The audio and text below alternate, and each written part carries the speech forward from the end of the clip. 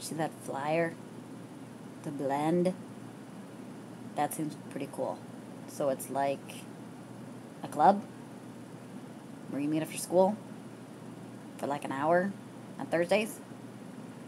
Yeah, that could be pretty cool. Yeah. Yeah, that could be pretty cool. Yeah. You get to take what you learn and you take the technology and you like blend it together and make cool stuff. Yeah. And don't forget to bring a snack, like a banana.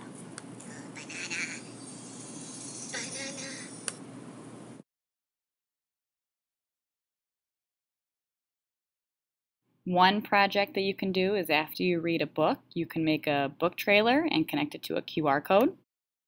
Here are some book trailers that we've created with iMovie, whether it's this year or in years past. So you learn the craft of iMovie, different elements of how to create your trailer. So you'd read your book, whether you're in the process of reading it or if you're done with it, and you can make a trailer. Here's an example of one.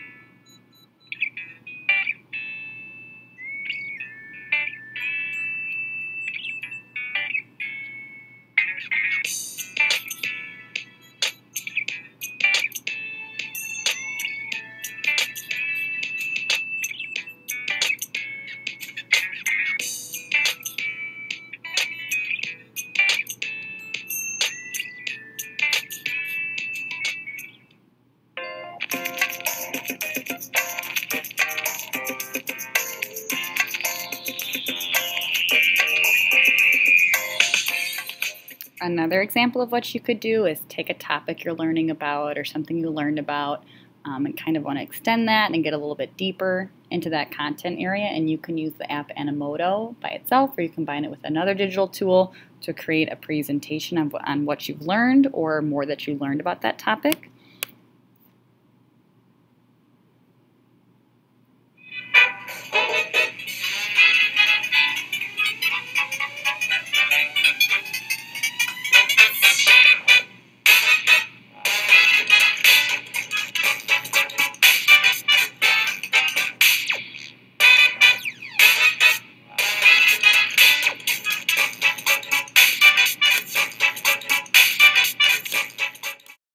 Using Minecraft could be another possibility if there's a topic that you've learned about in science or social studies that you want to apply to a certain simulation.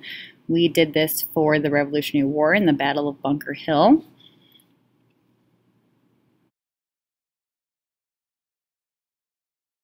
Creating a screencast can definitely be an option of something you might want to explore, whether it's creating a tutorial explaining something, such as the factors video here. You could do a different type of presentation where it's recording the screen and recording your voice, something that you possibly want to learn more about. Here's an example of combining Keynote, or we can do PowerPoint as well. You put in the information, you have a voiceover where you say the information, but we can also add videos such as this one where we get them from online, download them, click them, adjust them, cite them at the end, put them in a bibliography, and this would be like creating your own little video. So you take a topic and a digital tool, and you're a part of the blend.